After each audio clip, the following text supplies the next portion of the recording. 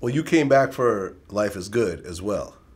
Life. Oh yeah. Life is good. Which track did you do on that? I did no tracks. I was actually a guest voice on there. I was the guest voice on Locomotive. Aha, oh, but you didn't produce that. No, that was actually our friend No ID. Okay. No ID. He's dope. No. Okay. So basically, Stillmatic was the last time you guys worked together, production-wise. Production-wise, yeah. Okay. Is there a reason for that?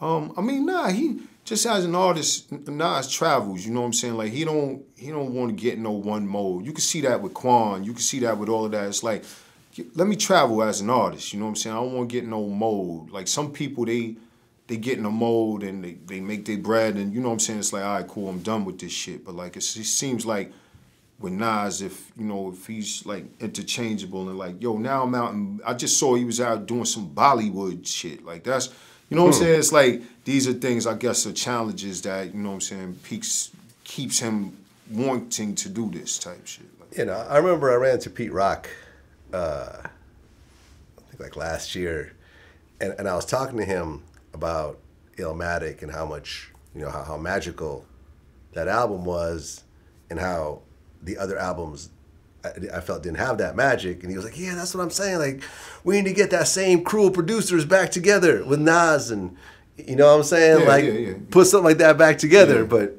that's really up to Nas. Yeah, it is. And everybody's done different things and are at different levels, you know what I'm saying, musically. So I don't know if that particular, you know what I'm saying, like roundup would be good, but there is one that we could put together that would be really, really boiling hot fire. That would be like, yo, all right, and it embodies like the new with the old, all that type of shit. Oh yeah, and I thought his last album was good.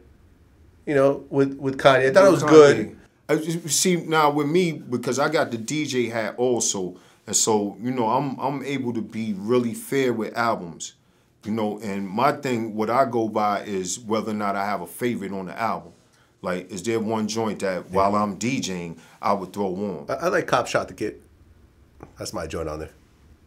Not everyone agrees, like you're not, but that's my joint that I like on there. And this is now I might be a little fucked up because you know what I'm saying, like because people a lot of people came to me and they might have ruined it for that song because people have come to me and say, yo P, if you would have came to him with that fucking cop shot the kid, he'd have looked at you like, what the fuck you doing? What are you playing right now?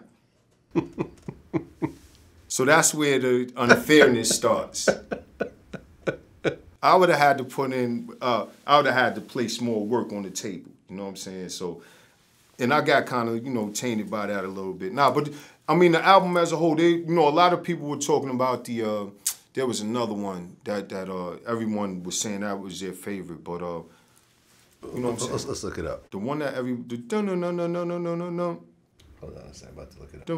Dum. It's like some piano. It only got 7 songs. Yeah. Now for the Radio, White Label, Bonjour. Bonjour was dope. I like Bonjour. Everything, Adam and Eve. Adam and Eve was pretty good. That's the one that everybody I think was simple things. Yeah, no. Yeah, the one with the piano. I liked it, and I went to the party that they had in Queensbridge. The layout was nice. They had the tanks out there. Kim Cars was out there. I was like, yo, this is crazy. Kanye, all of that. They had like a little UFO circle in the middle and shit where like Swiss and everybody had their head down and they was bopping to the music and shit. I was like, looked like some kind of ritual type shit. And I just stayed to the back. I was like, oh shit, they doing a like ritual for the album or something and shit. So I stayed to the back. And then I checked them doing that shit. I was like, all right. And then I was listening to the music. I was like, because you in Queensbridge. I've done park jams out there now. Officially, I could say it. So you got to bring a certain thing to that, man. But I love that. I love that they did it like that. Word. Big up Mass Appeal Records, too.